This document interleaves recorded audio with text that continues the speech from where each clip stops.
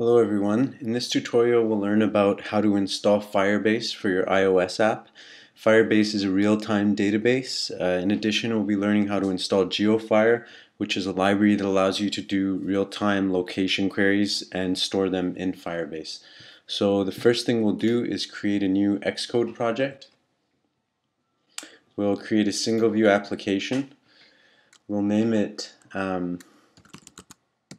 Locations app. And we'll create. Once we have our app, our project loaded, we'll keep in mind this bundle identifier, which we'll need to use to register for Firebase. So if you go to firebase.google.com, you'll need to sign in with a Gmail account or a Google account. If you don't have one, you can sign up for one. And once you do sign in, you'll be brought to this page where you'll create a new project. We'll call this Locations.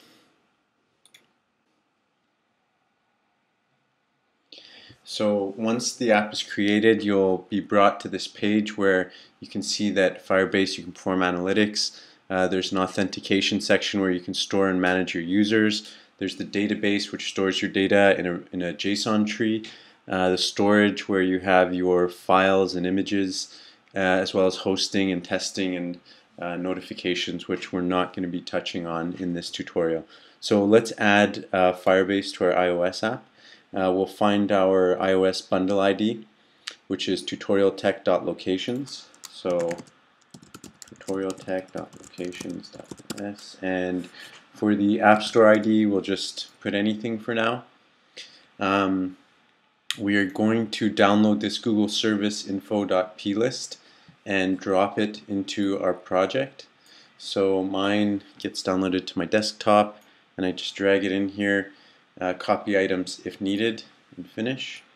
So that file, you can click on it and see that it stores all the settings for your Firebase database. And next, we need to create a pod file. So if you go to your terminal and navigate to where your project is, and type pod in it, this will create a pod file for you. Now once you have your pod file, you can either edit it in any text editor, or you can use Vim, which I prefer. So this is an empty pod file.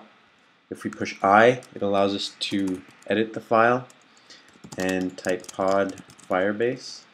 We will also install Firebase authentication and Firebase database.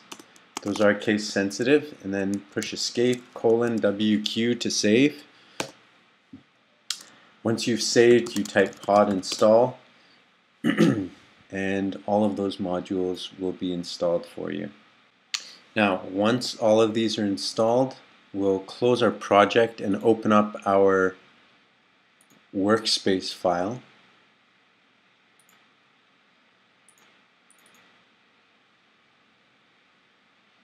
And once we do that, we'll be able to see all of our pods here. So you can see that Firebase and Firebase Authentication Database, the whole shebang, is installed there. The next bit that we're supposed to do is to add the initialization code. So we'll do that in Swift. We'll do this in your appdelegate.swift file. First thing we'll do is import Firebase, but my program just needs to update and process the files to make sure that it knows that Firebase is there. So I'll just run it one time. So now that that's done, I should be able to import Firebase. Yep, and in my did finish launching with options function here, we then need to put fir app.configure, and now Firebase is up and running. So to test that we really have this working well, we don't need to import Firebase authentication. We can just go down here and type fir auth auth.create user with email. So we'll create the user hello@gmail.com, and our password will be hello456, ultra secure. And for our completion,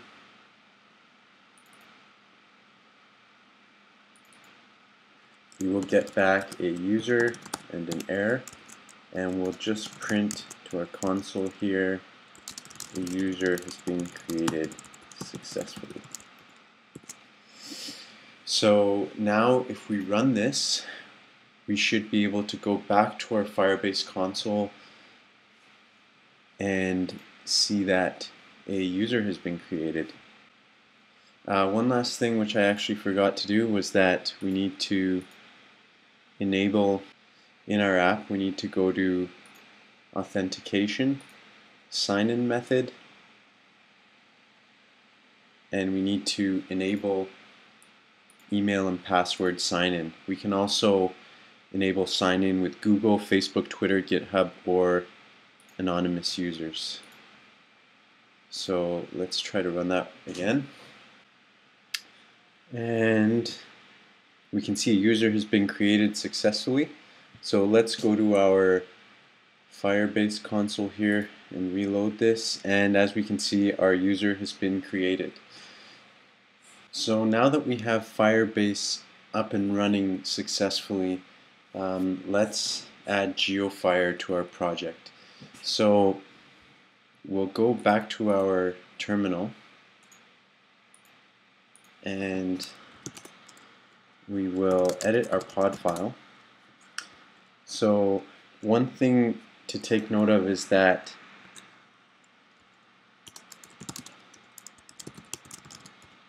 if you just type in pod Geofire, you'll get an earlier version of Geofire which works with Firebase 2.7.5.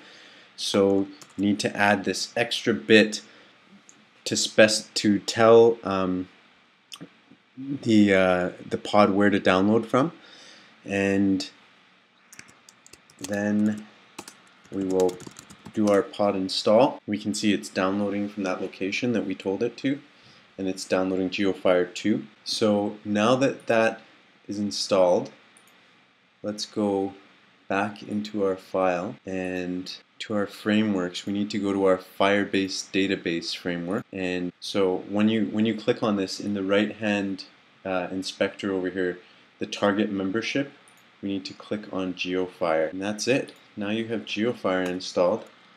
So we're going to run our file just so that it can build those libraries, and then now let's see if Geofire, there we go. So we have Geofire there, and that's it. In our next tutorial, I'll be showing how to store data to the Firebase database and how to work with Geofire.